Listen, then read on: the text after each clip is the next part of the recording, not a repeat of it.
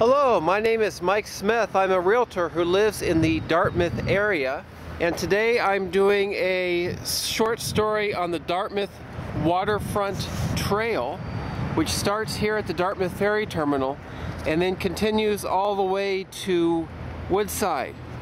So come on, let's get on my bike, go for a ride, and check it out. Okay, here we go, leaving the terminal behind and starting down the trail. Okay, now we're continuing parallel to Alderney Drive there, and driving past here. This is the future site of the King's Wharf condominium development, which is the largest development Nova Scotia has ever seen.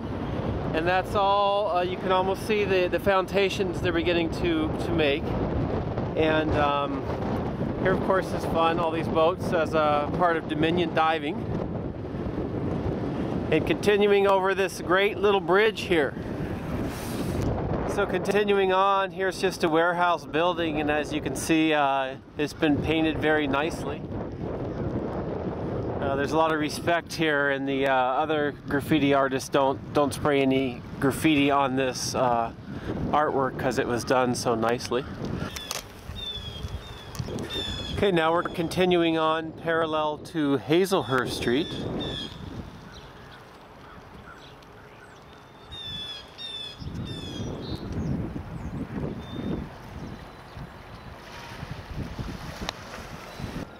The only thing that's gotten a lot of negative feedback on the Dartmouth Waterfront Trail is these crazy, what I call cattle guards.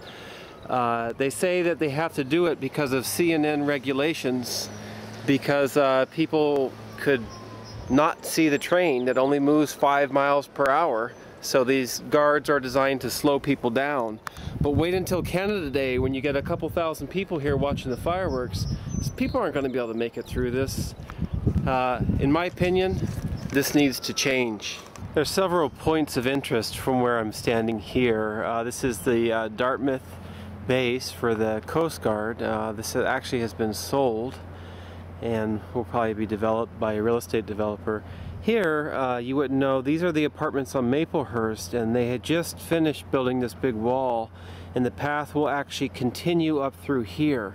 What it was before, people got confused on the trail sometimes because they couldn't tell where the trail ended, and they didn't know that you had to walk through the parking lot of the apartment buildings to where it continues.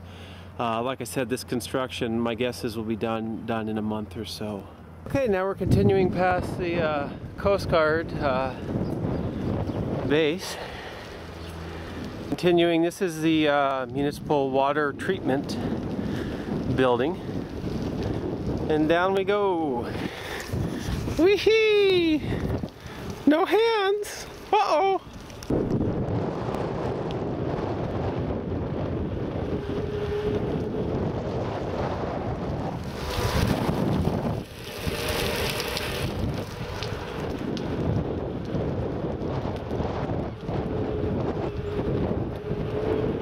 This is really a nice area, especially in the summer when the trees are all grown up.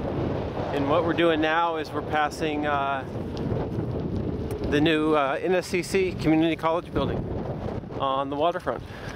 You can see there's some nice benches to stop and enjoy the view along the way. And now we're coming to the end of the trail. This is the Woodside Terminal. Okay, so we made it to the end of the trail. I'm sitting here right out front the Woodside Ferry Terminal, and unfortunately the trail ends here. It would be fantastic. I don't know if you can quite see, but the refinery, the big oil refinery, is just past here, and I would love to see the trail somehow continue along the water past the refinery and continue on past the military housing. And then why not? Let's take it all the way up to Lawrencetown, and Nova Scotia would really have a trail then. But for now, it's nice. One good idea I would recommend, if you're from Halifax, you can take the ferry over to the Woodside Terminal, and then you would leave from here, and then you could walk, or bike ride for that matter, back to Alderney and take the ferry back over to Halifax. That would be a nice thing to do. Anyway, Mike Smith, as I said, I'm a realtor who works in the Dartmouth and Halifax area. My website is ilistinhd.com. That's ilistinhd.com.